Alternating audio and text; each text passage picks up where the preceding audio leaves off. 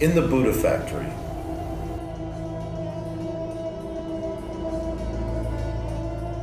Form without a body, body without form. Where we start and where we end. You remember ascending the hillside through the green expanse of afternoon, mist drifting off the ganglia of mulberry, a few pink blossoms already exploding, quavering in the low wind. In the temple, the abbot fished in his robes for his cell phone, surprised at such ringing in the world. In a cloud at the top of the mountain, you found a staircase leading down to a fat statue, leafed with golden moss, mouth open, laughing. So difficult to tell what is genuine. You saw hundreds of them, like that one, arranged for display in the showroom.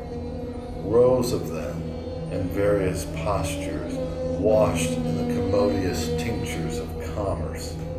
Bodhisattvas, male and female, some with red fingernails waiting to be sold, to resorts in Las Vegas. Nearby, the world's largest Buddha is being assembled in a shed like an airplane hangar, its nose about the size of a Learjet. You can't help but bow and mutter prayers. It's good business, the manufacturer says, his own father a believer. You couldn't know you were here to prepare for the hard silence ahead.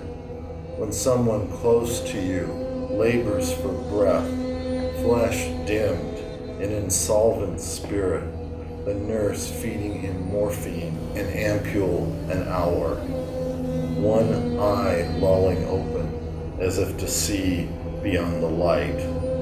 Then there's you, rubbing a spot on the top of your head, looking away at a normal face on TV to distract yourself from death's disheveled taxonomy. Outside, in the jaggy water of the marina, boats loll at anchor, repeating the sea's endless detachment from the weight of its occupants.